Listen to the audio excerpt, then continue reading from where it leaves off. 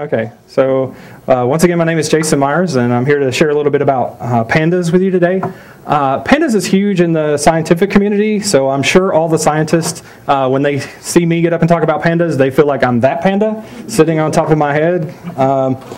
I use pandas in a really weird way at work, and I'm going to share that with you as my real-world problem example, but I want to first kind of start by talking about what's so special about pandas. So there's really kind of four things that make pandas a really unique library and a really unique way to manipulate and handle data. So if you've never played with pandas before, it basically gives you a tabular or a matrix way to store data and to deal with data. So if you want to turn that into like another analogy, think of it as like Excel, or if you've used like SPSS from IBM, or even one way to look at it is like a SQL table. So it's a very tabular or matrix-oriented data types. It's very smart about dealing with messed up data. Right? So if you have data that doesn't look the same all the way, or would be difficult to just stick into a dictionary, this is a great way to deal with data that has pieces missing or that just don't make sense in the rest of the thing. So it can deal with data that's ordered, unordered, mixed types of data that you wouldn't normally be able to handle very well. And it's really nice because the manipulation of that data is super simple. So it's easy to add and remove elements. It's easy to slice, merge, pivot those things together. One of the really beautiful things about Panda is it's built on top of NumPy. So all of the features of NumPy that you're used to having access to through that library, it provides a nice, very simple interface to those and a very clean way to deal with it. And then it's amazing for dealing with time sequences. So because so much science is all about this happened when and this occurred when, if you have any data that should be indexed by time, Pandas is an amazing way to play with that. It supports things like date windowing, time ranges, and the slice notation that we're very familiar with for lists and that kind of stuff are supported for time, which is kind of amazing. And then the last thing, like I mentioned, was time series. So we can do roll-ups, shifting, we can do lagging indicators, those kind of things. So it's more like this kind of panda than the panda I showed you the first time. I was a WoW addict, I'm recovering, but I still use the GIFs. All right, so let's talk about getting started with pandas. It's super simple to install. It's just a pip install. One of the things you'll see a lot in the documentation is they'll often import pandas as PD. So if you happen to go look at any scientific studies or anything that are done using pandas, often you'll see PD everywhere. What they're doing is just importing pandas under that name. So it's not a throw off. So pandas really has two powerful elements that we start with. The first of those is the series, which is kind of like an ordered dictionary, and we're going to play through both of these a little bit before we talk about our real world scenario so we can kind of see what they're like. So the series is a single vector of data. So in NumPy, we'd call this a NumPy array with an index that labels each element within the vector. And I know that's really complicated, but I'll show it to you in a second using cookies and you'll get it. And then the data frame is that tabular data structure I was talking about. It's comprised of multiple series that are encapsulated like columns in a spreadsheet that don't care about time and don't care about the validity of the data. So essentially it's just magic. Dark magic, and yeah. So let's talk about that series in a little more detail. So here I'm importing pandas as PD, just so you get used to seeing it. And I love cookies. In fact, if you go look at any of my profiles, I have the Cookie Monster sticker on my laptop. I'm diabetic for a reason.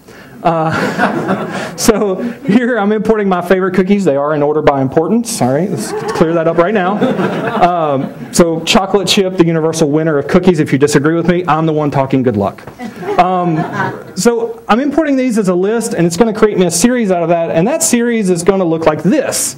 Okay, so I have that ordered list. Here's the order. And this little column over here is actually the index of this series. Remember I mentioned earlier it's an index of a vector. So my vector is cookies, the most important vector that exists on the planet. And then I have this kind of useless index over here. But what this allows me to do is refer to specific pieces within that vector. Okay, I can do it by the name or by this. And notice this data type is an object.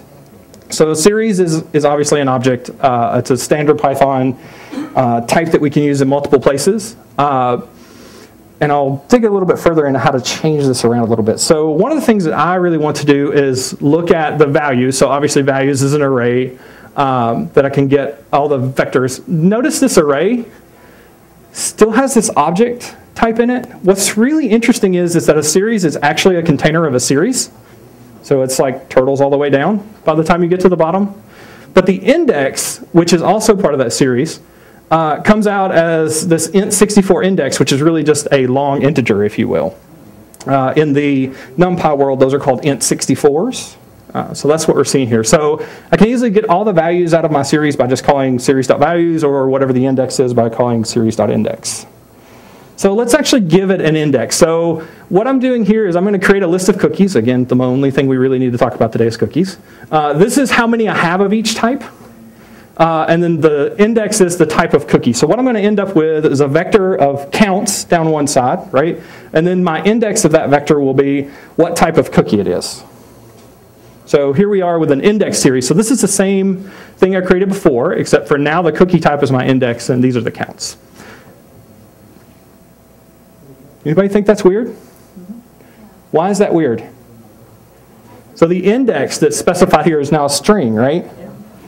But the value of that index, or the vector, is now an integer. So that's why that changed. So this data type right here is referring to the actual values of the vector, not the index. So if that flips to time or something in a second, we'll see that D type change. What's really nifty about that is that's checkable, right?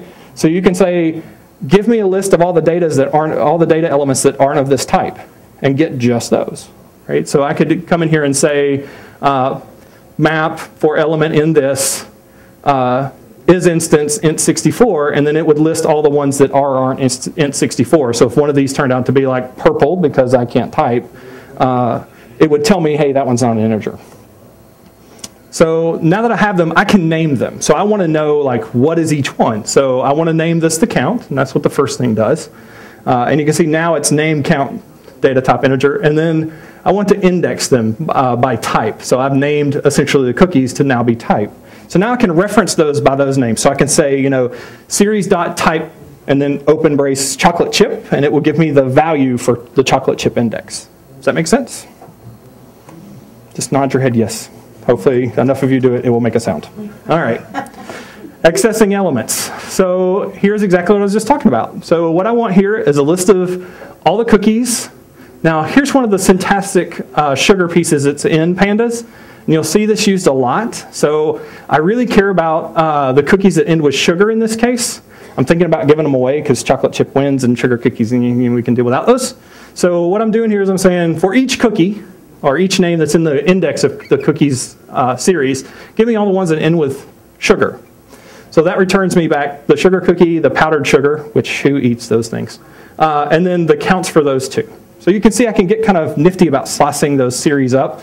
There's a handful of these ends with, begins with, contains, is in the middle of, which is a very interesting one, that provide me syntactic sugar to very quickly go get just a piece of the data that I want. So scientists use this a lot because the species and phylums of bacteria, for example, are really easy to pull out this way, right? So if you have data that you want to get to often, this is a really nifty way to get, like, it ends or exists in this family. And then I can say, I want, here's another example of kind of pulling back the data in a different way. I want all the ones where I have more than 10 cookies. And so you can get that back. Regardless of their position in the series, I'll still get them back. And the great thing is, I'll get them back in order, right? And that order is always determined by the index. And if the index is a string, then I can decide whether that is ordered based on the order in which they're input or ordered based alphabetically. And I can do that with the sorted module. So that's dealing with series and accessing elements. So let's kind of look at the next piece. So this is data frames. Again, I'm all about the cookies. I own them all, except for Marvin. He gets to have an oatmeal cookie. So here I'm creating a data frame. So a data frame is a collection of series. Okay, so here I'm going to basically create a series called count that's going to have these integer values. I'm going to create a series called type that's going to have those types of cookies. And then I'm going to create a series of owner that decides who owns everything, which basically means I have all the cookies except for Marvin gets one. This is going to give me a structure that looks like this, right? So much like we saw the first time, there's an index that applies to everything and then separate series for each one of those elements, right? I can do all the series magic that I did a second ago with that ends with and that kind of stuff across an entire data frame. And it will search any or all or one of the columns that I tell it to go find that ends with or begins with or greater than kind of thing. So to access the columns, here I've just asked it to give me the type column. I'm referring to it using kind of dictionary syntax here, but you can also do dot type if you prefer that. The reason why I tend to use dictionary syntax is it universally works between series and data frames and in the array structures that come out of them. If you do the dot notation, you'll have to remember, okay, when I'm dealing with series, I can't do dot, but when I do a data frame, I can. It's better to use the dictionary kind of reference. Then to access rows, I've actually told it to just give me location number 2. So that location references my index that was over here, right? So here, this has a count of 8 cookies. It's owned by me, of course, and they're ginger molasses cookies. This name that we saw before in the series that I had defined the types of cookies I wanted in there, this name is always whatever the index was, right? So here, since I called it location 2, the name is going to be 2. And the data type is object because we are essentially dealing with a series that we returned back. So let's kind of slice some of these roles. I want to get rows 2 through 5, right? So that's standard slice notation that you're used to seeing. But one of the other things I can do is say, okay, give me rows 3 and 4, right? Which would have given me a table that looked like this, right? Just these 2 rows. But I want to pivot it. I want to look at this data in a different way. So this dot T means transpose. It's like taking that and just rotating it 90 degrees, right? So here I've said, give me those 2 records, but I want to see them stacked up and down instead of across as a row, and so it's done that. So it makes it easy, like if you want to compare 2 things, and you need to maybe merge 2 different types of data that aren't in the same order, or aren't in the same structure, as long as they're indexed the same, I can use that dot T to flip them, and then I can say data frame plus data frame, and it will give me the result of both of those, right? It's kind of cool. So let's look at grouping. So here I want to group by the owner of the cookies. Oh man, I let Marvin have 2. Yeah, that's not going to happen. Here I want to group by the owner of the cookies, and I just want to sum some numeric value. I didn't tell it what value to sum. It just said, hey, there's one numeric value in his data frame. I'm going to sum it. Does that make sense? That's another one of the kind of syntactic sugars that Panda has is if I had 2 integers in my data frame, it would sum them both and put them out there beside it, right? So this is the value. The first line is the corresponding value over here, and then this represents the index of those values. I kind of trimmed off the bottom of this, but this is essentially, again, returning a series object that contains those things. So I can take this series then and, again, do another number of functions to it if I wanted to. All right, so let's do something weird here. I want to group by the type of cookie that it is, then by the owner, and then I want to sum them by type. So here, just like in before, I grouped by a single thing. I can group by multiples. So it gathers all the types up, it gathers all the owners up, and then gives me the count of cookies. So if you've played with Excel at all, you know this is about 90% of what people do with Excel, right? They want to take some block of data. It's cool, man, we'll get it. We'll take some block of data and bunch it together into a format like this. So you see a lot of people do pivot tables and those kind of things. This is not actually a pivot table. Pandas knows how to do that in a different way, and those pivot tables are actually mergeable into Excel, which is like crazy thing. All right, so let's look at renaming a column. So that was kind of confusing to have count out there. Really, it was a total. They were just giving me the name of that field and calling it a column. So here, I've created a GSum, which is a series sum. That's a data group by type, and then the sum. And then I just want to say, hey, this column name, it's really total. So nothing crazy to do that. There's no oddness there. It exists exactly what you expect. So it tells me what operation I was doing and what I named the column, and then gives me the index. All right, so pivot tables. This is kind of magical and crazy. Some really super smart programmer did this, and I'm pretty impressed by it. So pivot table, my data frame. The only values that I want are the counts of cookies that someone has, right? I'm going to index it by the type of cookie, which is what this is. And then the only columns that I care about are owner. So that structured row set of data has now been manipulated, not grouped by, but manipulated into a type pivot that contains the values of count and for each column or each owner in this case. Does that make sense? So notice how it does not a number there. It's not JavaScript, don't panic. We don't have to like import 50 libraries to make it actually work. This is how Pandas kind of tells you, you've got weird data, we're not sure what to do with it. In this case, there just are no values for Marvin for those cookies, right? I'm not sharing any of those with him. He only gets sugar cookies. So it gives me the not a number, and I have a way to replace that, and I'll show it to you in the real world example, but it understands when data is just not present. Instead of throwing an error because the key doesn't exist, it's going to throw you that not a number. You may also see np.nan for numpy not a number. The same thing. Does this pivot table example kind of make sense? Follow, shake heads so I can hear rattling. Awesome. Okay, so let's look at joining two pivot tables. So what I was missing in that first one was a total column, right? I didn't have a vision of how many columns I had. So I have another way to fix that. So what I've done here is I've created a pivot table like I had before, and that pivot table just has the type and a sum function that was called on it, right? So remember how I did that sum across the series earlier? That's exactly what I've done here to create this pivot underscore t. And I had that gsum table, right? That was like me and Marvin broken out in individual columns. This join works just like SQL join. So you have the option to do left join, right join, and then just join, which says guess, which is what I do because I suck at SQL. So that's what I've done here. I've created a data frame, and then I didn't want to see those not a numbers because, yeah, scared of JavaScript. So here it said fill in A, which is replace all the not a numbers with 0 and do it in place so I don't have to create another copy of this data frame. And that gives me this result. So here I've created two data tables, right, or two pivots of data, and then just merged them together. And because the indexes were the same, it knew how to put them together automatically. Pretty cool, huh? One of the really slick things about this, remember that .t I showed you earlier?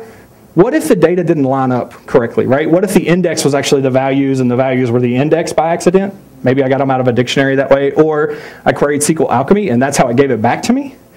That .t would do that same thing. It would convert them so the keys are in the right order, and then I can just easily merge them together. So often in code, you'll see some query result from SQL Alchemy come out of the database, be put through .t, and then merged into another data frame. And I know what you're thinking. How in the heck do we even get there? Like, this is not a normal thing, and you're right, it's not a normal thing. But let's look at a real world problem. I work at Emma in Nashville. We do email and social marketing for people. And I don't work on our product that actually sends email. I work on the bad people. So if you were trying to send out spam through our system, I stalk you. And I also work on this thing of what happens when someone hits unsubscribe, right? When someone goes to Gmail and they hit this is spam, we get this thing called a feedback notification that says this is spam and we should handle it. So this is the problem that I have to solve. So you can imagine all that data comes in the exact same format because everybody writes emails beautifully organized, comma separated things that are no problem to handle, right? They're just awesomely great like that. So let's look at some really hipster stuff here. We're going to look at some seriously hipster things here. I'm going to go more hipster than hipster, so instead of talking about NoSQL, I'm going to share this awesome thing with you. It's called CSV. Probably not heard of it. It's okay, don't feel weird. Speaking of CSV, you know we've jumped the shark in conferences when CSV has its own conference, although the main fight this year was someone wanted to do tabs instead of commas. So what I have here is a CSV that represents a time value and then a count by, these are counts of how many occurrences I had of a different type of handling the response to spam, right? So essentially I get around 100 different formatted messages back from different email vendors, and I want to know how many do I get by each type, if you will. Check this out. This doesn't exist in these rows, does it? That's extra net new data. Imagine this, last month someone created a new email format. So I had to account for those as well. Pandas doesn't care. If I was trying to do this in Python, I'd have to do like all this get, you know, oh, if it's not there, replace it with none or 0, or yeah, I have to do all these weird things with dictionaries to make this work. Pandas just, it really doesn't care. The other thing is, it's still kind of annoying to read from a CSV, right? You got to like import the CSV module, iterate through all the rows, blah, blah, blah. Well, this is how you import a CSV in Pandas. You just say read CSV, it's going to be quoted, it has a header row.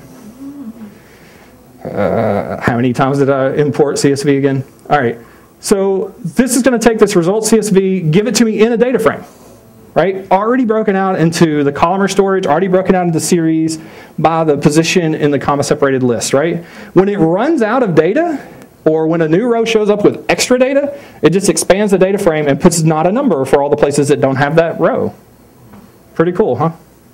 If you have a header, it doesn't even care if the rows are in the same order. So if I have a header, if I was to tick that as 1, it would read whatever the first line of that file is, and that would become the index of the data frame, right? Then I could import files that maybe the first file had ABC and the second file had CDEF. It would know based on the header that those don't index together, and so it would separate them when it pulls them in into different pieces and then put them into the same data frame based on the index position. So data that's completely dissimilar could still be merged and read via this pattern. All right, so here's what my data looks like when it's ingested. This is one of the first records. So I get an index, the date time object.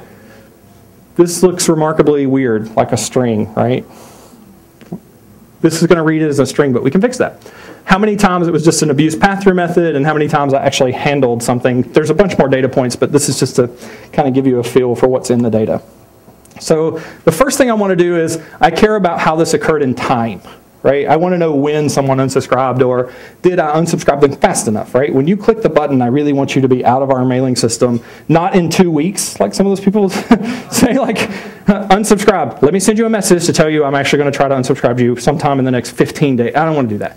I want to unsubscribe you as quickly as possible, and so I actually kind of grade myself by how fast people get out of our system, which is a scary thing to do. I'm sure our salespeople love that. So here I've indexed the date time piece of that, and I've said, hey, convert that to date time. No weird string P thing. Like, it's going to read it.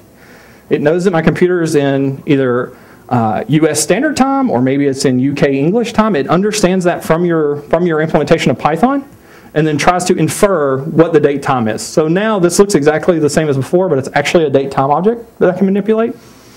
And I'm going to set that date time column to the index, and then I'm going to delete that from the field, because once it's in the index, that's really where I want it. Then that lets me do something really powerful. So I want to see all the records that are in my data frame between 155 and 210 on a particular day. That's slice notation to do that. That would be so painful to actually do in for loops. This is not even funny. But what about the data missing points? Just like I showed you before, we still have the option to fill in A, and so anytime data is actually missing, like those ones where I had all those extra columns that weren't there, it gives me a way to kind of get that away. So just like I showed you sum on a series before, I can do sums across entire data frames, right? So this is a data frame that I've read in, and if you remember the data frame, it was date time index and a bunch of counters for the different abuse types I've handled. Here are the different abuse types that we handle. That's a few hours, by the way, if you're curious as to how many abuse things and how serious we are about it. We get a lot of them. So broken out by the type, irrespective of time, just by calling .sum. All right, so broken out across the columns, or the series, if you will, and then summed up in totals. I can also do sum of sums, which gives me a grand total. Super simple. So all the methods in Pandas are built to chain like that, right? So I can call pivot table.t.sum, cumulative sum dot whatever, dot ends with cookie, and that would all happen in the order that I put them in, right? So I can also do means. So give me the average that's processed in any given time slice, right? So this is take everything, sum it, pick the mean out of the middle. And so you can see this is how many I do in a 5-second window, for example. And here's me take, yeah. Does converting your nans to zeros mess up your means? I'm sorry, say that again? Does converting your missing values to zeros mess up your means? No. So what I do is before I do the fields, any math that I'm going to do that's going to be an average or a percentile, I won't do the fill in A before them, right?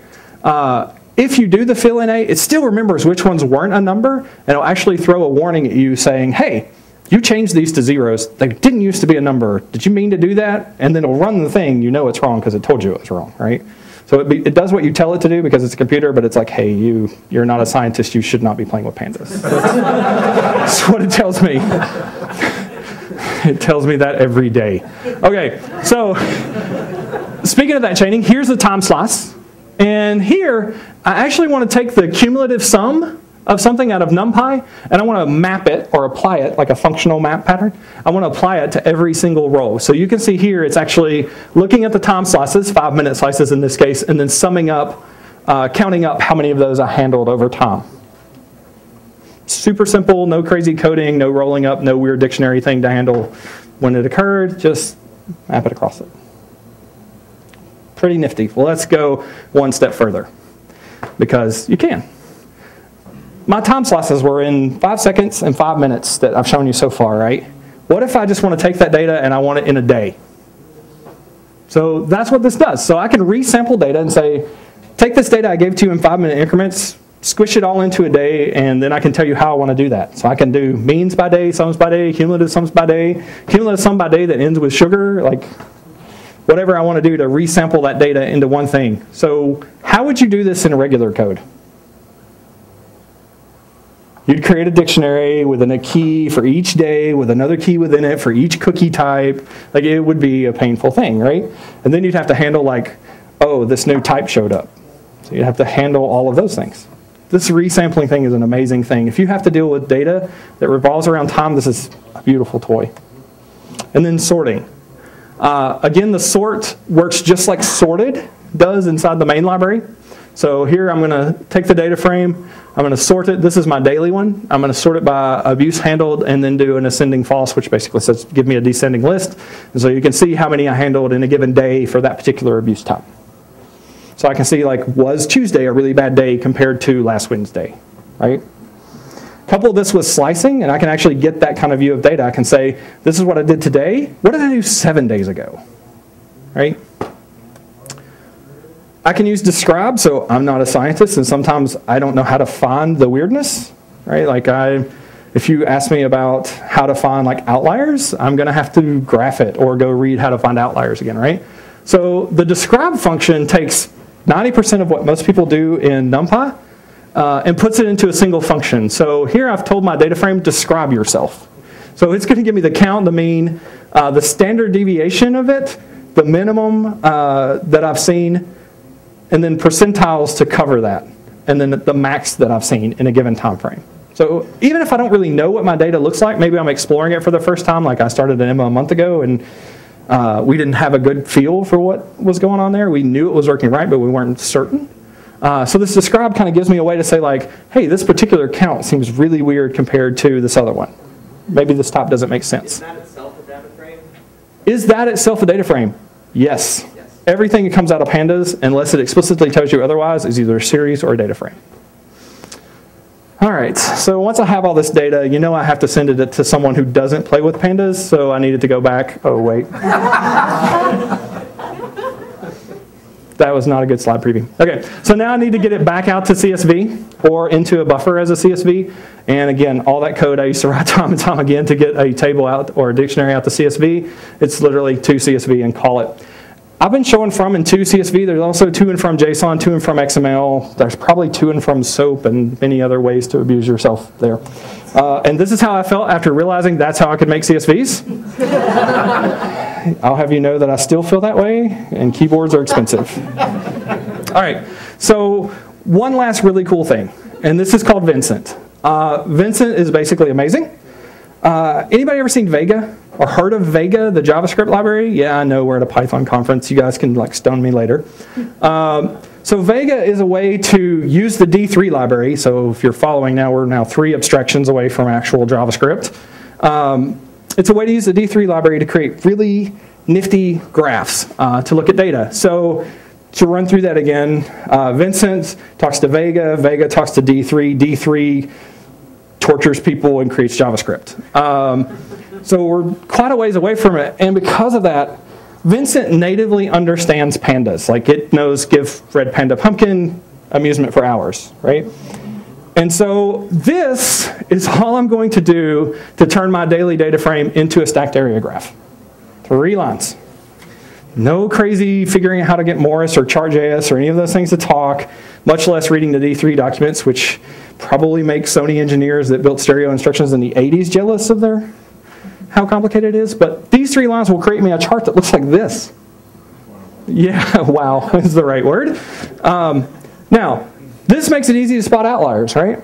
In addition to stacked areas, there's also line charts, there's also pie charts. And I'm not going to show it here, but there's also this thing called a spectral chart. I can't show you the spectral chart because it highlights some data that we're currently working on.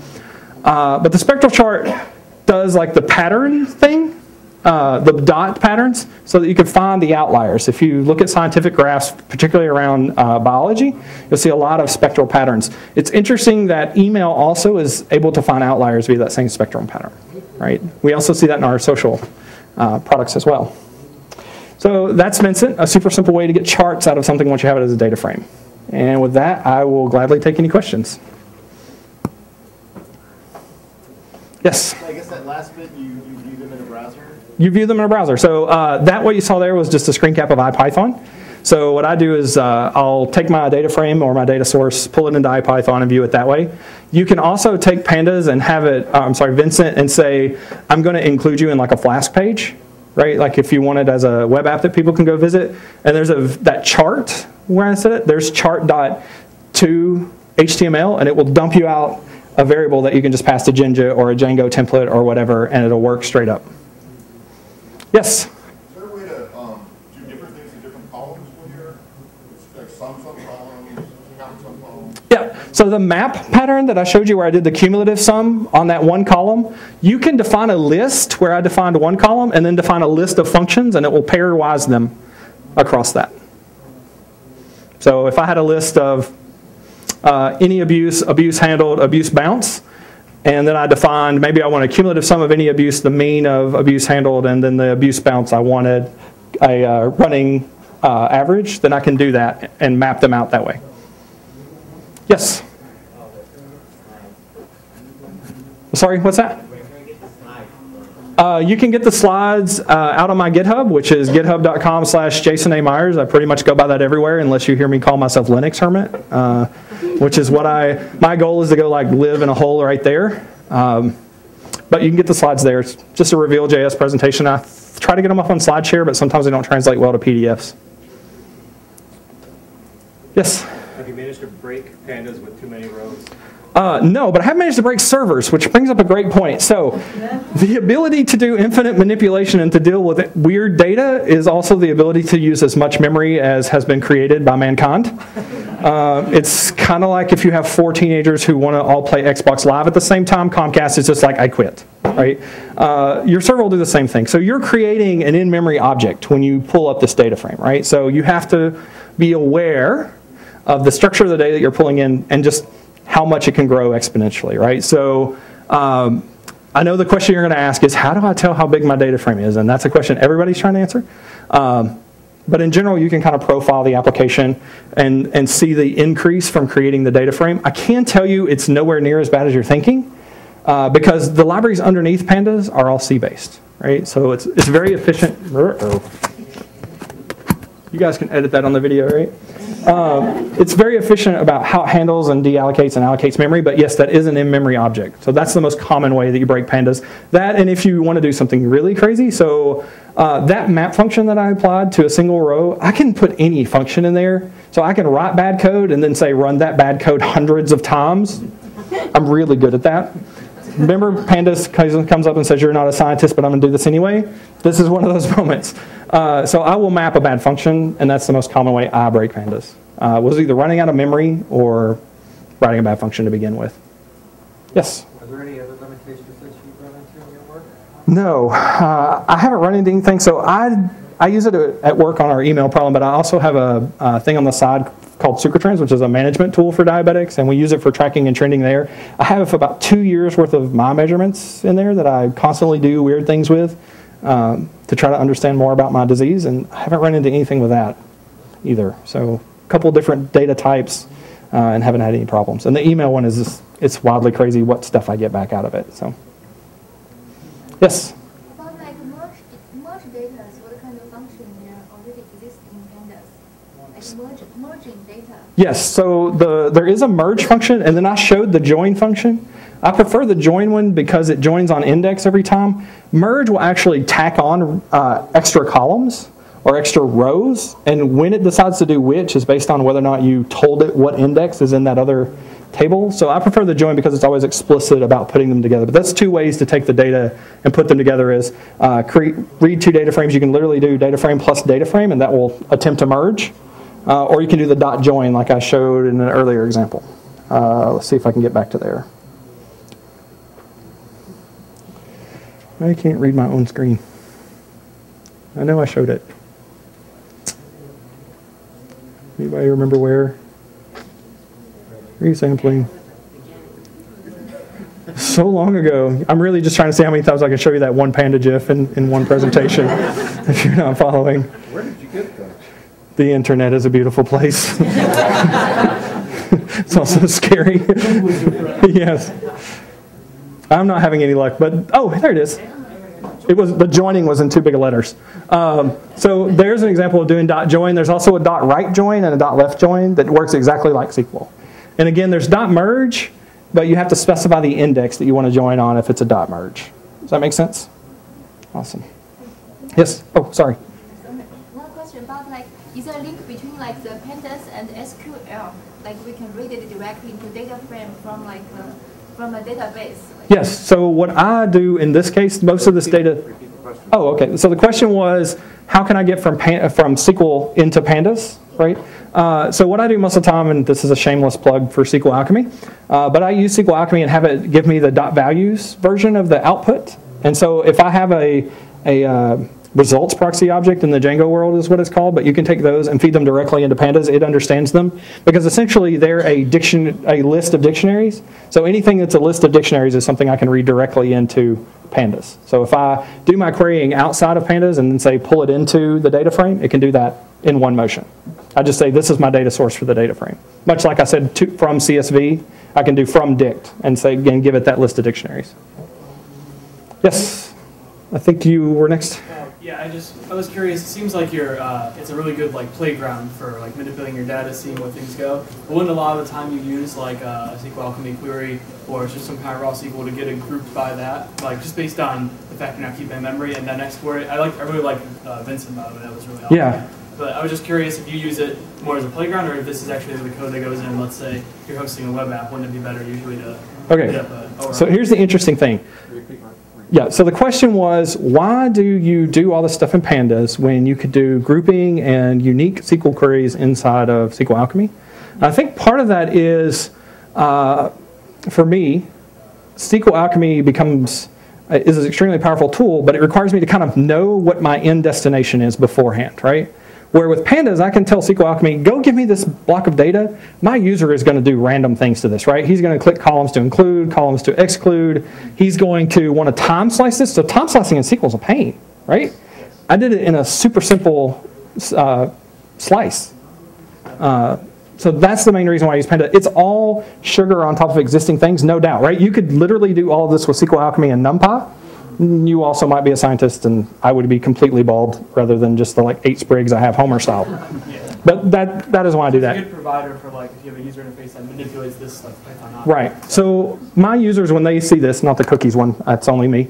But when the people see the reports that I pull out of that, they want to see the charts that come out of Vincent, and then they want to be able to profile okay, this time slice for this particular account for this thing. Well, I don't know what they want ahead of time, right? I'd have to take them to a query screen where they selected all those elements ahead of time. This actually gives them a chance to see everything and then kind of manipulate it and play with it themselves in place without killing me, right?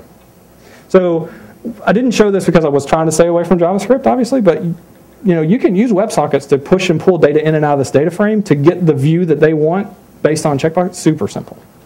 So that's my primary driver. Yes? So if you have non-numeric data, would Pandas be a good tool for that, say text analytics or? Absolutely. As long as you're not trying to do natural language analysis, or if you're trying to do natural language analysis and you're going to map across that, then it's fine for that. Oh, so the question was, I've been showing numeric data. What if it was non-numeric data? What if it was additional objects or dictionaries, list, or in his case, he's mentioned strings. So it's all about being able to use that map function to do what you want to do to that data. So if that works for you, it's fine. But if I was going to say read 100,000 words and then produce a sentiment analysis of that, I would not do that through Pandas. Right? I would do that in a different way. In the way back row. Yes, the proper answer is probably read the docs. But can you use relative times in your slices? Oh yeah. Oh yeah. So that time delta thing that we've been doing forever. So the question was, can you use relative times in your slices? And the answer to that is yes. You can do it two ways. If you like time delta that we use normally to do, like I want to go back a day minus time delta, whatever, you can do that. Or you can also say in the current version, like minus 5 minutes, like minus 5 a.m. And it'll just go back 5 minutes and then give you that chunk. So it's pretty neat. Yes? You kind of mentioned in passing IPython. I'm wondering if you use it in an IPython notebook, and if so, what kind of integration there is. Oh, do I have long enough to show this, and can I pull this out? Okay, so the question was, I want to do this in IPython because IPython is the greatest thing ever invented, and I don't understand why I don't do everything in it. If only I could get my end users to use IPython, my life would be awesome. That was, I think, your question? Okay. So, by all means, can we like not show this on video? That would be awesome. Carl, edit me. All right. So here I have this. Fear is not here. It's coming. I'm hiding specific secret sauce. All right. So I am starting up an IPython notebook. Yeah, this is not the stuff you were looking for. Thank you for that joke. Give that guy some credit. Hey, look, IPython. So here is the data that we just looked at, pulled into an IPython notebook. So you were asking how does it integrate here? So I'm importing Pandas just like I would, setting the option to say don't give this to me in HTML, because otherwise if I don't do this, this is also kind of cool, I guess. If I don't do this, check out what happens when I just view a data frame. Ooh, that's a nicely formatted HTML table, isn't it? So this is exactly that. Now, Vincent is the thing that actually has some integration to it, right? So it needs to know how to render, and thankfully those people at Vincent know that we hate JavaScript.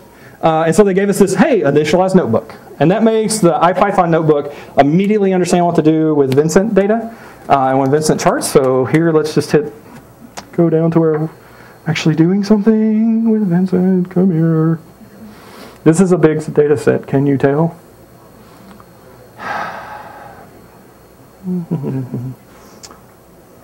We'll slice this time out of here.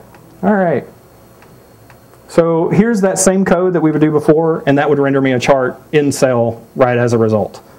I think if I won't be able to run this because I haven't run all the intermediate steps. But the code's the same. You just have to call that initialized notebook piece at the front. Other than that, Pandas already knows about IPython notebook. Scientists are awesome. And so when they put the two together, they play naturally together. The only thing you need to know special, again, is this little section here about Vincent, just to get it to initialize the notebook. And I'll scroll that up so you can actually see it.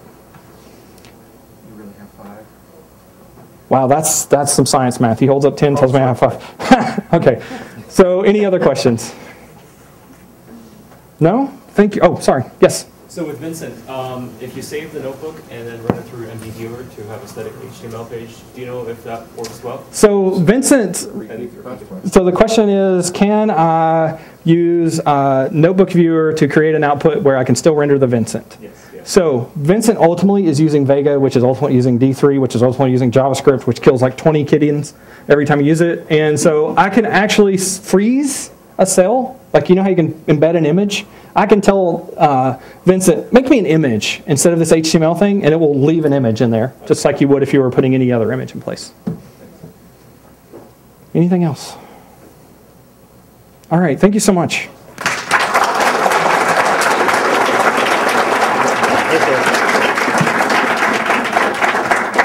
Nobody get up.